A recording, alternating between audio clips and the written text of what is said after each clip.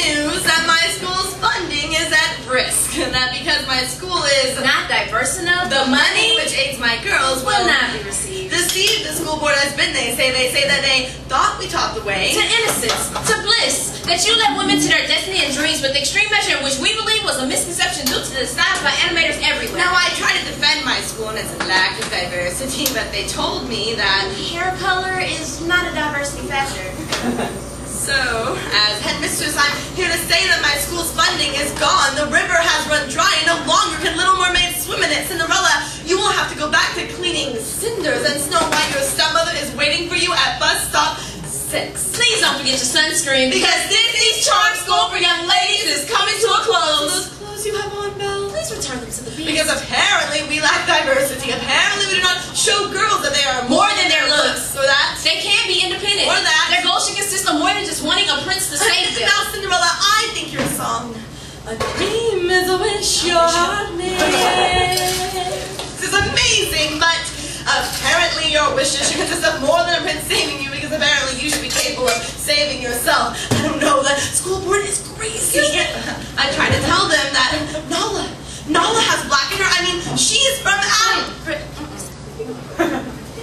But then they did say that only made it worse, because that meant that the only black Disney princess is an animal. And then Ariel's red hair, Snow White's black hair, Belle's brown hair, Cinderella's blonde hair, and Sleeping Beauty's green eye boogers don't equal anything more. And a rainbow disguising the whiteness of every single one of those girls' skin. They said, Snow White, you were satisfied with being a housewife, and that little girl should aspire to be more than that. They said that. You define beauty as and white. I said that. I don't know what you're talking about, but there was a whole list of complaints, like, why is it that the Little Mermaid thought it was worth giving up her voice for a man?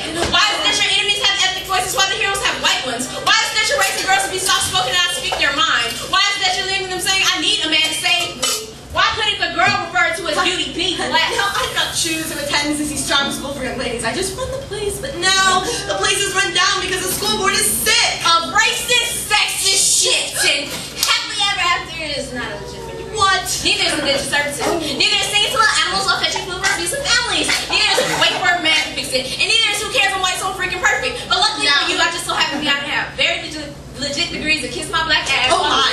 But now, Jasmine, they did say you were great. You were fantastic. Very horrid. However, she's also a slut with the skimpiest outfit ever. But I mean, a foreign princess can't be classy like Miss Cinderella. Then no, she has to be showing off her flat ass like no tomorrow. Because if she didn't, there would be no tomorrow. Because no flat ass would be no prince. Because no prince would be attracted to a foreign princess who wasn't showing off her flat ass. And if she had no prince, her life would be over. Cover to cover, I have read up on loopholes, wormholes, undertows to try to make this money flow. But it looks like this is no Wonderland, girls. And I'm not going to be able to shrink small enough to sneak into a bank or grow big enough to take one over. So, as headmistress, I'm here to say that Disney's